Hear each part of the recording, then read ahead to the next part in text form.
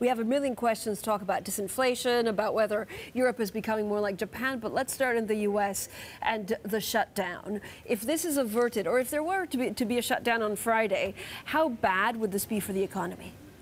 Well, a second shutdown would do considerably more damage than the, I think, rather contained and partly reversible damage from the first shutdown, because people would view this as a recurrent feature and would start adjusting their spending accordingly, both on the households, directly and indirectly affected, and among corporates.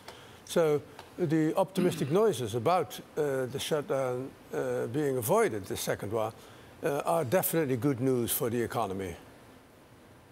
Should we worry about the deficit, the American deficit, the US deficit more, Willem? Of course we should. I mean, we're going to be running a 6% of GDP general government deficit this year or thereabouts. And that's a full employment. It's not a structural deficit. This is completely unsustainable. At some point, the markets will wake up to that and will punish treasuries. But at the moment, the appetite is still such that we're getting away with, 10 years well below 3%. The appetite is such, and the interest rate is low, so it doesn't call that much to finance a deficit.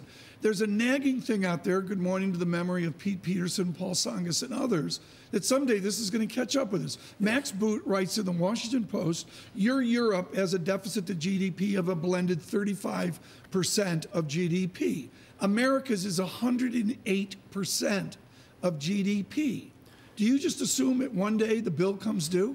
Yes, it will, unless preventive corrective action is taken, and which is possible, but not likely under the current regime. Does this debt fold in, Professor Buiter, into Larry Summers' idea of secular stagnation? Does the mass of the debt lead to a diminished or dampened productivity, diminished innovation, which leads to a lesser economic growth? Well, the process generating the debt, which is government spending more or taxing less, is in fact counter to secular stagnation. But once the debt is out there, it acts in a depressing way on private demand, both households and corporate. So yes, it contributes to weaker demand and to what Larry calls secular stagnation.